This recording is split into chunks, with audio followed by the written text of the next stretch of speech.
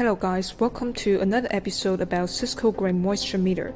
Today in this video, we're gonna bring that how to correctly use this handy tool to determine grain moisture content.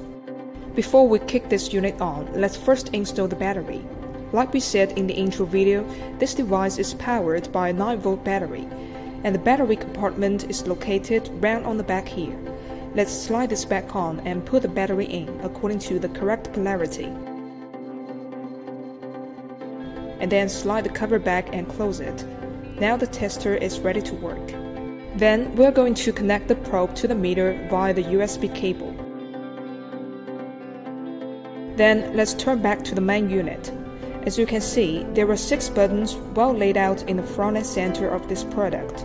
From left to right, they include measurement reading hold feature, on-off button, backlight switch button, max value hold function, mode button, and humidity/temperature conversion function.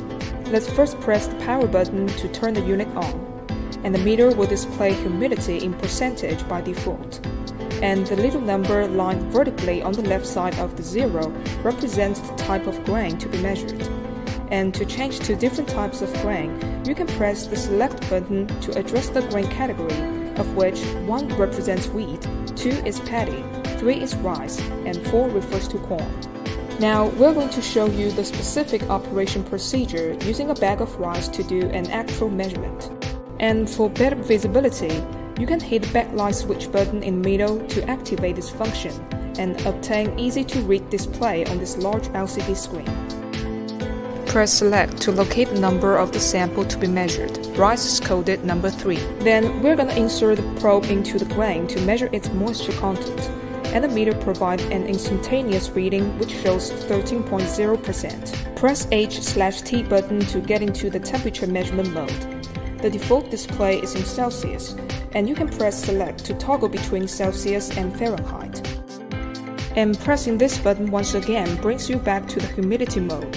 During measurement, if you press max hold key, the screen will display max, and that means the meter will freeze the maximum value on the display, and the record will be updated only when the measured value exceeds the current display value, otherwise it will not be updated. Press the key once again to exit this mode. And there's only one button left to be mentioned, that is the H button for hold function.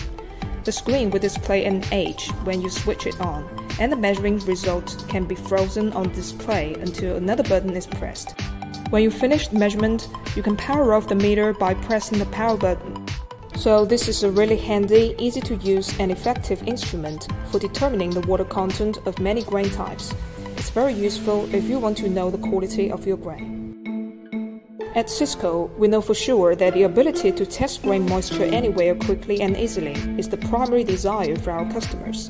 Therefore, we offer an assortment of portable and reliable tester options that do the job affordably, accurately, and conveniently. The purchase link has been posted in the description below. You can shop for this product from there, and we'll see you next time.